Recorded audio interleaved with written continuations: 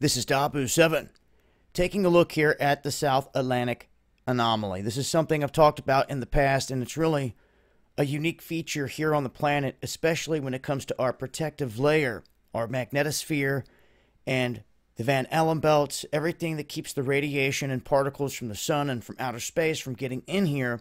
This is opening up, letting that in.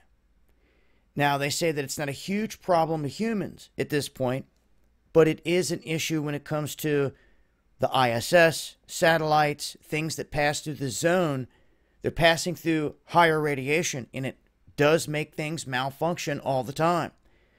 Makes things burn out, glitch, and they're saying it's splitting in two, which is very interesting.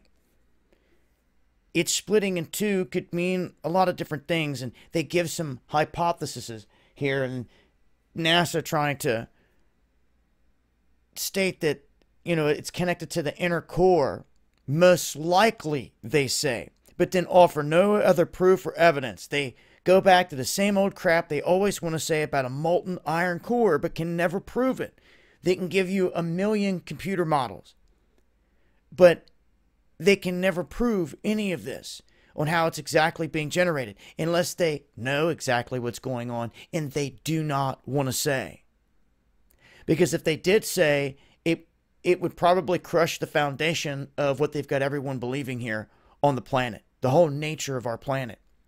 Now, when you look at our planet, don't just look at our planet. Get your telescope and look at the planets around us. Don't take anyone else's word for anything. Go look for yourself. You can do that, Look at the moon that's right there. Look at our twin sister, Venus. You know it has two holes in its pole? Its North Pole has two holes, and it pulls energy down into it.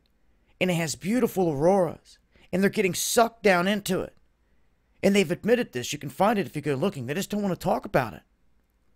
They smashed two different probes into the moon, and when they hit it, it didn't thud.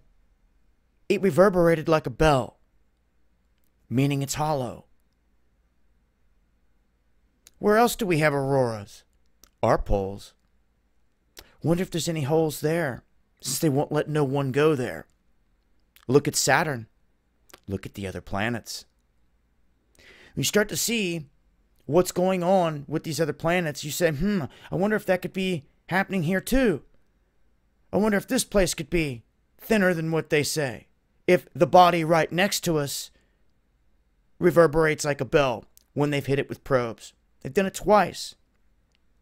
When you see this stuff, a lot of stuff starts to come into question.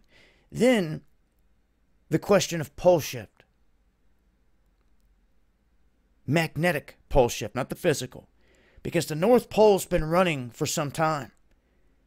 The South acting weird as well, but the North really on a run. And when you look back in time, this has been one of the features that you see right before things start to flip. They start to run, they start to go a little haywire, and then everything splits. All the magnetosphere goes crazy, the poles are all over the place, and then they find themselves. And usually when they find themselves and then they stop all the madness, they are flipped. To where your compass will then read backwards. This has happened many times throughout history. Will it happen in our lifetimes? If it does happen, will it happen fast? Is it already happening? Is it a slow motion thing? I guess only time will tell, but it raises the question, is this South Atlantic Anomaly connected to a pole shift in any way? I'll expand on this in the next live stream, so make sure to join me over on DLive. Going live Monday, Wednesday, and Friday, 9 p.m. Eastern. And Monday and Wednesday, I dive into certain subjects, and that's exclusive to DLive. So if you guys want to catch some really good talk where the gloves come off and we talk about stuff in depth that you're not going to find anywhere else, join us over on DLive. Much love.